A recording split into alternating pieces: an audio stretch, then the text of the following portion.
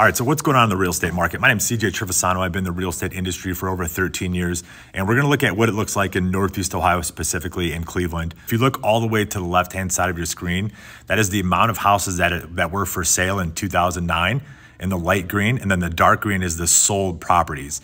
So there's way more houses for sale in 2009 if we were today. So if you look all the way to the right, which is today in 2023, you'll see the amount of properties that are for sale versus sold, and it is staggering to say the least of how many properties were for sale in 2009 versus today.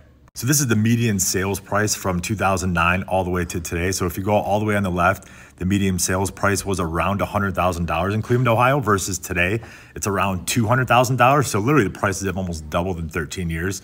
So here's the interesting question. What does it look like in another 13 years? Do prices double again? So if you're buying a house today and you're gonna sell next year, maybe you don't wanna buy, but if you're gonna buy the house and you're going to live in it for the next 13 years, who's to say that prices aren't going to double again?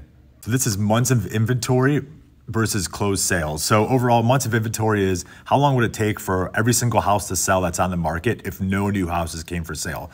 So again, we look all the way to the left in 2009 of how many months of inventory there were. And 6 months is typically a balanced market. Anything above 6 months is considered a buyer's market. Anything below 6 months is a seller's market. So if you look at in 2009, 10, 11, how many months of inventory there were if no new houses came for sale. It's very staggering. Versus today, you look all the way to the right, I think we're still under 2 or 3 months of inventory overall. So if new houses came for sale, that's how fast everything would sell. Then the blue squiggly line is the median sales price. So you can look at the months of inventory versus the median sales price of how the prices have gone up over time as inventory has decreased.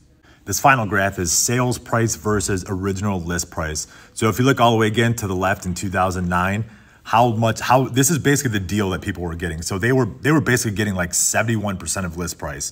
So if a house was listed at $100,000, you could essentially get that house for $71,000.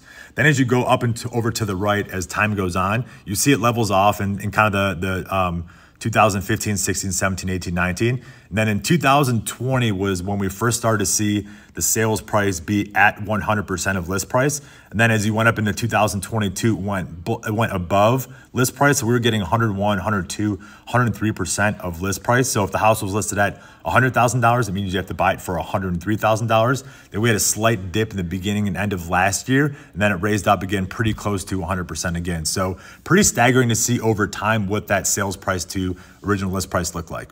So overall, as far as the real estate market goes, in my opinion, it doesn't look like there's going to be a big influx of housing inventory coming for sale anytime soon. So who's to say housing prices aren't going to double in the next 13 years? Are prices going to stay the same? I don't think they're going to go down, but maybe they're just going to not go up as much because there's so little inventory. And that's a humongous driving factor as far as the real estate market goes.